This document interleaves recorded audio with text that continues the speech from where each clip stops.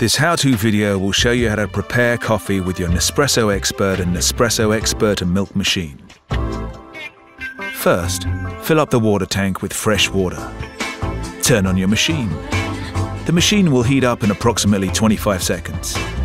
The temperature dial will blink during this time and stop once the machine is ready. Select an espresso capsule. Open the slider, insert a capsule and close the slider. Then, place a cup under the coffee outlet. Turn your beverage dial to select your desired coffee cup size and turn the temperature dial to select the desired temperature. Press the brewing button. Your coffee will begin to flow. Once done, it will stop automatically. Thank you for watching. Enjoy your Nespresso Expert machine.